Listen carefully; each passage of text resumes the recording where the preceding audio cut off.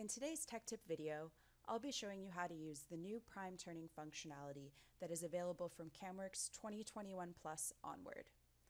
Prime turning is a pattern of high-speed turning for outer diameter roughing and finishing operations that can cut your program cycle time in half.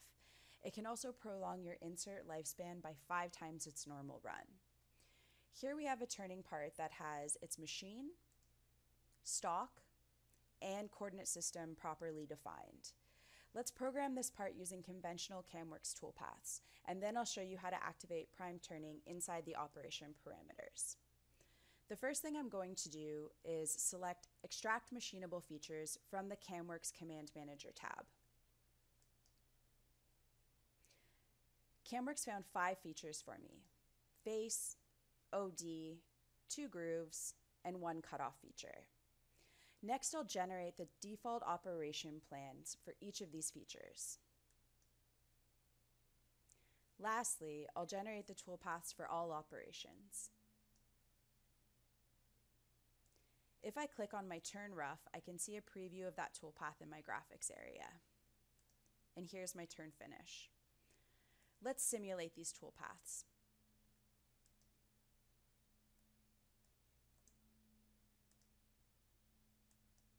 First, we start with facing, then we move into our OD roughing, followed by our OD finishing, our groove roughing and finishing, and lastly, we'll have our cutoff toolpath.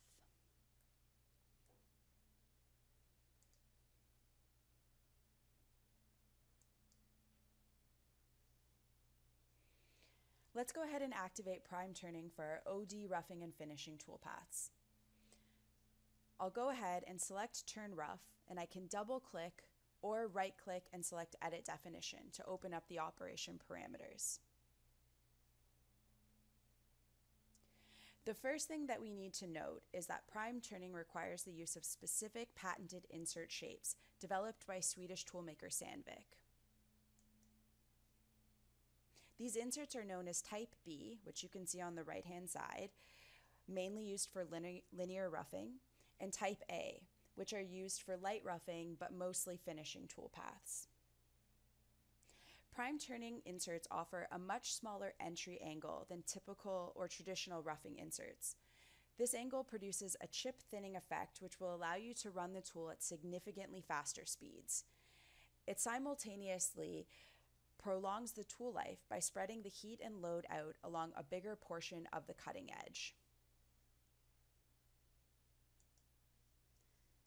I've already added a Type A and a Type B insert into my current tool crib. So from my tool tab, I'm going to navigate into my sub-tab tool crib, and I can see both my B type and my A type available.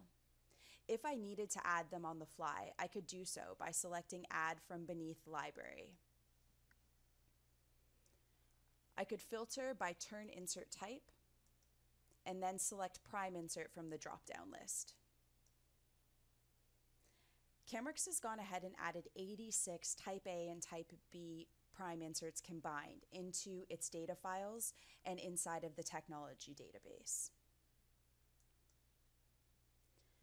Now I need to go ahead and activate this prime B insert.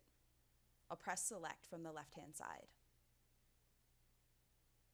Now I can see that my second sub-tab used to say diamond insert, but now says prime. The next thing I'm going to do is navigate to my turn rough tab. This is where we're going to activate prime turning. So from my method, currently set to turning, I'm going to go ahead and from the drop-down select prime turning. Prime turning offers bidirectional or zigzag material removal, but the best direction to run a prime turning toolpath in is the right direction or side backwards direction. I'll activate this by selecting the reverse button. This is going to run my tool in a Z positive direction all the way from my chuck to the front of my part. I can see here too that some of my parameters changed when I selected prime turning method. I also have the addition of a new tab.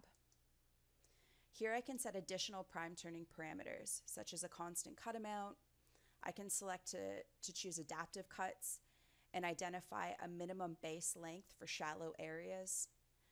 I can add an arc radius upon entry and extend my exit length. I also have options for holder clearance and more. I'm going to go ahead and press OK to generate this toolpath. Let's go ahead and update our turn finish toolpath as well. Once again, for my tool tab, I just want to make sure that I update and select a prime A insert for finishing. I'll confirm that selection from my prime insert tab, and then from turn finish, I'll activate prime turning as my method.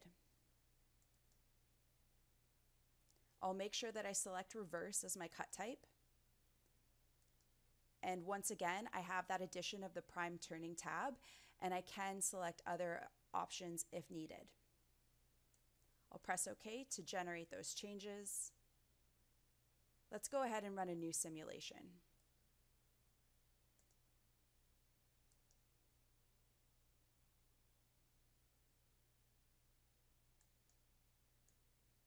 So now we can see our prime insert moving in a backwards direction. CAMWorks is going to automatically facilitate a smooth roll-in entry into the material in order to reduce the risk of damaging that insert. We can also see that by running our tool in a backwards direction, we can get very close to any corners that we have on our turn part or to our chuck. But we can still utilize that small entering angle and be able to take advantage of the faster speeds that we can initiate. Lastly, we'll do our finishing toolpath. 3 additional things to note when it comes to prime turning. Firstly, although I didn't show it, you can use prime turning for both facing rough and facing finishing operations. Secondly, CAMWorks has stored information regarding what feeds and speeds to use for your prime turning inserts. You can find this information from CAMWorks Help. On the left-hand side, select Turn, then Prime Turning, and lastly, Cutting Parameters for Prime Inserts. Here you're going to find a comprehensive list of all of the Type A and Type B inserts, the stock materials that you would use those inserts for, and the ideal feed, speed, and depth of cut settings. The third thing that I wanted to mention is in order to use prime turning functionality, your license has to be configured to run the prime turning module. So if you're using CAMWorks 2021 Plus and onwards, and you want to use prime turning, just contact your reseller and they'll be able to facilitate that license change for you. Thank you so much for watching, and please tune in for more tech tips coming your way.